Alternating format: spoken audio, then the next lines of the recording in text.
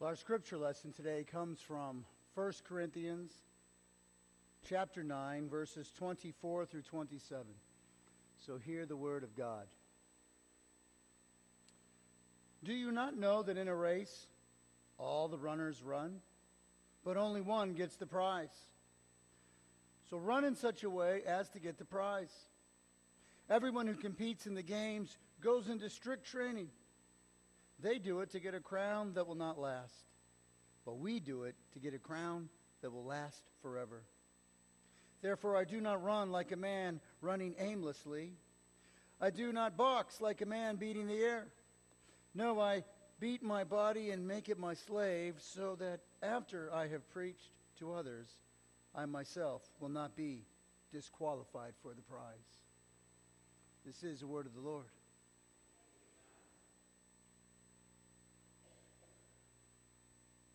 I thought with our inaugural race in town that we'd examine our own personal race through life. And let me tell you about the very first marathon. It was the Battle of Marathon, fought back in 490 BC, when the Persian king Darius launched an attack on Athens. Now, the Athenians were badly outnumbered. So with the odds against them, what they did was they ran the full length of the plain, catching the Persians unorganized. And because of the sudden attack, the Persian troops broke ranks and fled back to their ships. So the Athenians then sent word to Athens telling of the victory so the city could prepare for the Persians' fleet attack from the sea. And then the king chose the best runner to take word to Athens. And that runner ran the distance of 26.2 miles. And when he arrived, he said one word and then fell over dead. The word he uttered was Nike, victory. So all of you Converse and Adidas wearers, think about that. Now, I'm a typical guy attracted to sports. My particular specialty was boxing, where I was 17-1. And you do a lot of running in preparation for fights. We'd run stadium stairs, the beach sand, often spent a lot of time on tracks. And one of the boxers out of our gym was actually the silver medalist for the '84 Olympics fighting for Mexico. And in a couple of churches, I've had some folks who were just on the verge of going to the Olympics. One was a swimmer who missed the Olympics by 1/10 of a second. Another guy missed being in the sprints by 3/10 of a second. And I've always found it interesting that the Apostle Paul uses athletic imagery so often in the Bible. I think there is a correlation to life lessons through athletics, like the fact that there is an end goal, a finish line. Not to mention instructions on how to win the race of life, accomplished through training and in a focused mindset. I heard about a gentleman who used to run with the 9-time gold medalist Carl Lewis, and they always raced together. And Carl Lewis would barely beat him out each time. So he grew up thinking, wow, I'm slow. No, you're actually racing against the fastest man of all time. You're not slow at all. But I bring this up because sometimes we compare ourselves to others and their race, their skill set, their course. And I don't think we should compete with the wrong opponents. You know, we'll compare ourselves to others, but they might have had family setbacks or abusive parents or a cancer journey or poverty or sinful addictions that are not part of your race through life. Or maybe they don't have barriers that you do. In Hebrews 12:1, it states that we're to run the race that is marked out for us. You see, God has a plan for our lives. And while it might intersect with other people's races, yours is uniquely your own. Besides, in Romans 14:4, it says, "Who are you to judge the servant of another? Stand or fall he will, and the Lord is able to make him stand. We tend to look at others and judge them. I think of the Apostle Peter. He's being restored from the 3 denials, and as Jesus says, tend my sheep and feed my lambs and follow me, Peter says, well, what about him, the Apostle John? The Lord says, what is that to you? You follow me. Each one of us, we have our own unique race. And while it is a solitary journey, we do not run it alone. First, we have an audience cheering us on. In chapter 11 of Hebrews, it talks about the saints that have gone before us. And there they are, the cloud of witnesses, encouraging us as they pass the baton of faith to us, and we now run with it. Some of us, we have biblical characters who are our role models. Many of us, we have spiritual mentors in our lives, the people who inspired us on our faith journey. And believe it or not, we have folks that we'd like to emulate, and there are folks that are going to be inspired by you. Folks that you can emulate in your faith. You can inspire by your walk with God. And the fact of the matter is, friends, there are no sidelined Christians. All of us are involved in the race of life. I mean, sometimes we tend to dismiss ourselves. Well, I'm not all that gifted. Or, I had that bad season in my life. I don't know that I'm ever able to. Nope. You haven't been dismissed. You haven't been disqualified. God expects you to run the race of faith. And by the way, I want to tell you who your competition is. It's not the Methodists. It's not the Catholics. It's the Baptists, all right? I'm kidding. It's this secular society that seems to be pushing Jesus out right now. It's the preeminence of the self that is always fighting for my will instead of thy will. It is the evil influences that are opposed to all that God esteems. We have some foes that we're running against and fighting against. And you can't help but ask, but what about my setbacks and failures? I'm a tennis fan, and I remember Monica Seles. She was a professional tennis player, and at one particular point in her career, she was winning 98% of all of her matches, dominating the field. And then, in one particular match, a crazed fan comes out of the stands, stabs her in the back, right in the shoulder blade. So, her career's over, right? Wrong. She puts herself into some rigorous workout programs and was able to regain to the top of her ability again. And you read stories like that and you go, wow, people who won't give up. They're so inspiring. And perseverance, it's a big part of our faith. The ability to push through and never give up. I mean, quitters aren't much of an inspiration, are they? You never look at somebody who quit and say, wow, I want to be like them. It just doesn't happen. And I'll say that occasionally somebody will come into my office and they'll have a tale of horrible abuse that they've endured. And they're having trouble figuring out how to overcome and go forward in life. And I'll usually tell them this. I'll say, you know what? You have a free pass for the rest of your life. You tell your story and everybody in society is going to understand why you have a barrier. But I'd like to invite you to lean on God. Bring him into your situation and let him heal you. Let him bring about forgiveness. Let him set a new course for your life. Because then you could be freed from the bad behavior of whoever did that to you, and you can also be an inspiration to others. And I tell you this because all of us are teammates in this faith contest. Actually, you can do a lot for the Lord if you don't care who gets the credit. I bring this up because how many athletes, they'll score a touchdown or make, a home run, and they do this, point to themselves, I'm the man. Or they'll demean their opponents. Okay, you scored a touchdown, big deal. All right? You watch other athletes, and they point to heaven. And at the victory speech, they talk about their teammates that helped them win. They seem to understand that we're all in this together. You know, there's a famous story about the Special Olympics where the contestants were going to run the 100-yard dash. And the gun goes off and they all start running, and about 15 yards in, one of the runners slips and falls and then starts crying. And to everybody's utter dismay, the entire field stops running, and they turn around and they come back and they lift this girl up, and then they put themselves arm in arm and they finish the race together. And I like this story because really, I think that's how you and I are supposed to go through the race of life.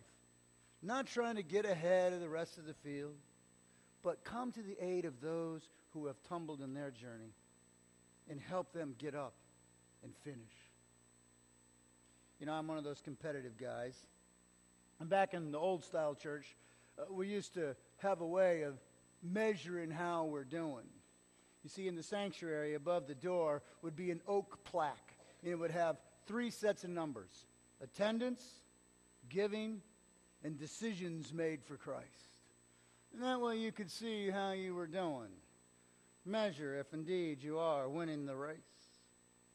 But you know what? I think the Special Olympics actually teach us it's not about winning, it's not about numbers, it's about participating. It's about being the best that you can be. Not comparing yourself to that other church or that other person who seems to be so much gifted, but you and God, you're on a journey together. And you're giving him your all, and you're doing your best.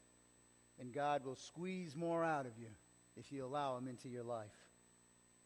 But to win the race, it requires the right attitude. I was reading in Acts 4, and Paul's preaching in Lystra. But some of his enemies come along, and they get the crowd all up against Paul, and they stone him and drag him out of the city dead. So what happens? Paul gets up, comes back to life, and he goes back into the city to preach some more. I mean, even the threat of violence couldn't keep Paul away. He had a passion. He had a drive that couldn't be quenched. As I'm reading this story and thinking about it, I'm wondering, how passionate are we in our race? You know, Marlon Brando, he had that famous line, "I could have been a contender."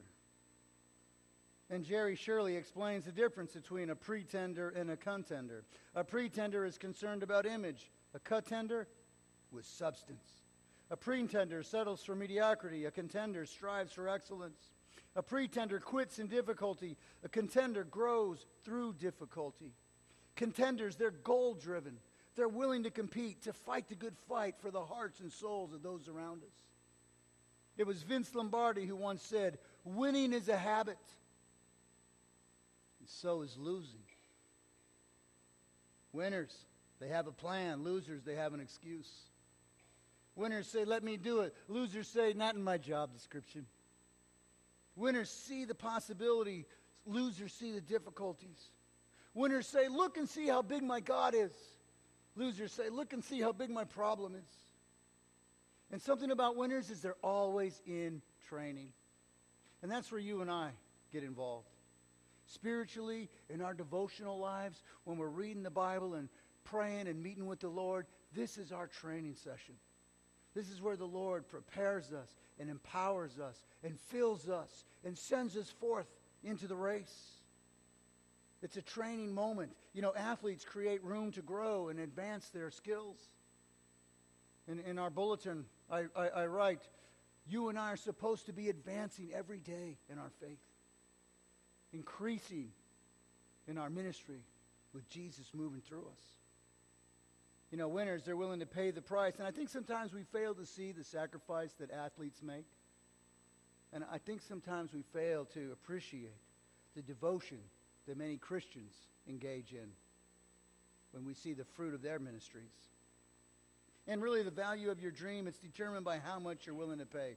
Michelangelo, did you know he wasn't the best painter of his time? And he had some personal setbacks. He had a bad back. He had a sinus condition. And yet, he laid on his back painting a ceiling for nearly 2 years till he completed the Sistine Chapel. No one else was willing to do that. And now, all the great painters of his day are forgotten in obscurity. But who do we remember? Michelangelo, who made the sacrifice. You know, for the basketball fans, Larry Bird would shoot 100 free throws after practice. I was reading how Kobe Bryant would go without sleep all night long, staying in the gym, practicing. Causes you to wonder, what kind of effort are we putting in to our race? And this leads us to training. You know, the Bible says that you and I should do squats and work our biceps. It's in Hebrews 12:12. Strengthen your feeble knees and weak hands. At least that's how I interpret it, okay?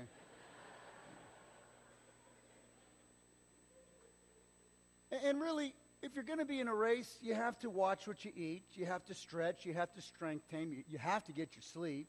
You need to be focused, study the route, and you have to win the mental game. You kind of need to push yourself. You know, in the NFL, back in the day, there was a running back called Walter Payton. He played for the Chicago Bears. And he was better than everybody else. And people wanted to know his secret. And they'd say, well, can we train with you? And he'd say, sure, come on. And then after a grueling practice, he would go and he'd run up a hill with a straight-up incline. And great professional athletes would try to work out with him, and they ended up losing their lunch. They couldn't do what he did. Then they started to understand why he was so much better. And the word for discipline in the Greek literally means to strike under the eye, insinuating that self-control could make us black and blue. That's the kind of involvement that should go into our discipline. I think of the Hebrews 12:4 statement. In the battle against sin, you have not resisted to the shedding of blood.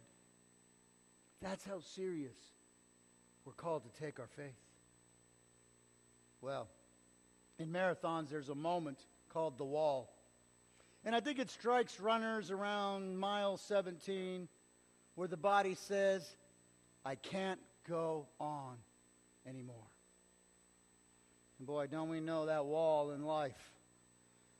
You know, when we feel like we can't take another step, the pain's too excruciating, the challenge before us too daunting, and we'd rather just stop. But here's where, if we press on, not only do we see what we're capable of, that's where the Lord meets us. That's where God comes alongside of us and empowers us and gets us through. When you hit that wall, that's the time to cry out to God. You know, I was asking runners about their training regimen, and I was surprised to learn that many of them, they don't run the full 26 miles in practice. Rather, they'll do 20 miles in training and then test the body and the mind and their character, as if part of the race is uncharted territory, a part of themselves that's to be discovered. And I like that, because I feel that's the same with our faith. You know, often we try to control everything. We want to know all contingencies, and then we're willing to go forward. But that's not what faith is about. Faith is willing to step forward into uncharted territory, being guided by the Holy Spirit and trusting God, leaning on Him. I guess what I'm saying is you can't be a control freak and a powerful Christian, because Christ is going to ask you to go places you've never been before. Forgive people you'd never be willing to forgive. To care about others that have actually never been part of your perspective. Well, 1 Timothy chapter 4 says bodily discipline profits a little, but godliness is profitable for all things now and in the life to come. And we have some spiritual exercises that as Christians we're expected to do. Expected to be reading the Bible so that we know the will of God.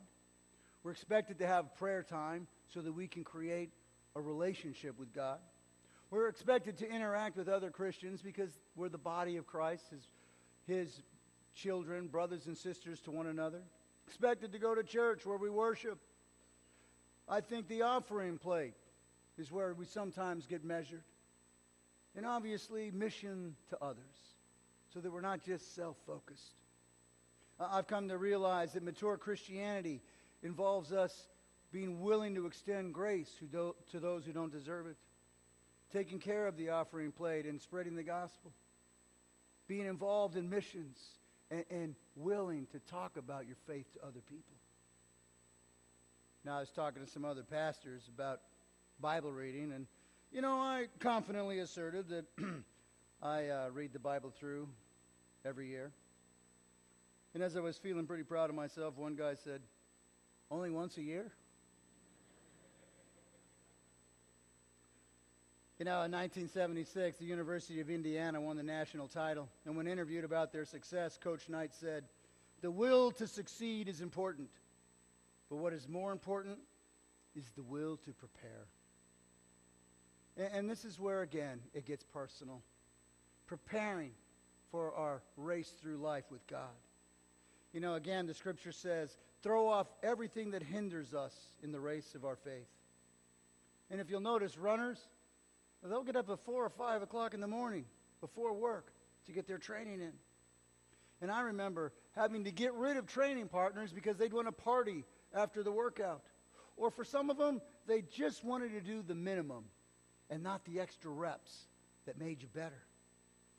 And I'd like to suggest that in our faith, we need to prioritize our habits, examine our relationships, and think about our preparations. Because if people are not inspiring our walk with God, then actually we need to gravitate away from them towards those who are going to encourage our faith. We need to address whatever distracts and hinders us from God. Today, 2,000 runners ran, probably most of them for fitness' sake. But you and I, our goal is to please God as we do the race of life. And Benjamin Disraeli, he said this, "The secret to success is for a man to be ready for his time when it comes." Are you ready for those God moments when they appear? Are you ready when somebody's hurting to speak the word, to let the Holy Spirit move through you? Because those missed opportunities, the destiny of other people's soul is on the line. 2 Timothy 4:2 says, "Be ready in season and out of season." I remember when I was at seminary, I'm standing with a bunch of kids, and this man comes along, grabs the kid's bike, and starts riding off. Well, I happened to be in shape at the time, so I ran after him, tracked him down, got the bike back. And I got to be the boy's hero for a day. But you know what? I like what the Peace Corps commercial says. If you're not doing something with your life, it doesn't matter how long it is. And this leads us to our goal. 2 Timothy 4:7. "I have finished the course. I have run the race. I have kept the faith. Now there is laid up for me the crown of righteousness." And friends, finishing the race is important for the Christian. It's sad when you read through the Bible how many biblical characters did not finish their relationship with God off so well. And truly, how many of us, we know Christians who quit going to church. They still believe, but somehow God's not that driving force in their lives anymore. And what are we preparing for? Heaven. We're preparing for that time when you and I will live together forever with the Lord. But friends, it's not only about that time. We get to experience Him now. We don't want to be so heavenly minded that we're not earthly good. C.S. Lewis once commented, "Aim at heaven and you will get earth thrown in. Aim at earth and you get neither." There's a famous story of a man asking a laborer, "What are you doing?" And he said, "Can't you tell I'm laying bricks?" He went to another laborer and said, "What are you doing?" And the workman said, "I'm building a cathedral." What's your perspective as you go through every day? Is it the ho-hum every day, or do you understand the tapestry, the eternal significance that your life has? Friends, I want you to keep your eyes on the ultimate goal, because a life without purpose is a race without a finish line. And you and I were to press on towards the mark, the prize of the upward call of God in Jesus Christ. Heaven is the reward, but so is a changed life, saved from sin's penalties and saved from sin's dominance over you. But what about yesterday's defeats? You know, too many of us, we hang our heads in shame because of something that happened in the past, or we hang our hats in pride because of something we accomplished. Friends, that's yesterday. And today is a new leg of the race of life with God. And I want you to run your life with winning in mind, focused on the goal. I want you to understand the eternal significance your life has. And how do we keep that? It's as simple as keeping our eyes on Jesus, the author and perfecter of our faith. Eyes on Jesus keeps us focused on what we're about. Because ultimately, in the race of life, the greatest reward is a relationship with the living God who's running alongside of you every day. Well, I close. The Roman Emperor Nero, he commanded that all soldiers of his army that claimed Christianity were to be executed. So Vespasian, a centurion of Nero's army, he received the decree and summoned all soldiers to appear before him. Any who cling to the faith of the Christians will be executed. Now let him step forward who claims Christ. And immediately 40 wrestlers stepped forward 2 paces. And Vespasian was heartsick, and he tried to persuade them to denounce their faith. They wouldn't do it. Well, it was the dead of winter, and he commanded that they be stripped of their clothes in order to march out on a lake frozen over in ice in freezing temperatures. He said, the fire will be waiting for any who will denounce his false faith. That was his parting words. Well, as they marched away, they sang, 40 wrestlers wrestling for thee, O Christ, wrestling for the crown of life, wrestling for the victory. And all night they sang, while Vespasian waited by the fire, until in the wee hours of the morning, one frozen naked soldier crept toward the fire to denounce his Lord. Then the singing was heard again. 39 wrestlers wrestling for thee, O Christ, wrestling for the crown of life, wrestling for the victory. Well, Vespasian, he looked out in the darkness, and off came his helmet, and he laid down his shield, and out into the cold he went. And then singing could be heard again above the whisper of the wind. 40 wrestlers wrestling for thee, O Christ, wrestling for the crown of life, wrestling for the victory. You know, the Greek word victory is Nike. And in 1 John 5:4 it states, this is the victory that has overcome the world, our faith. Friends, let's put our faith into practice and win this race with and for God.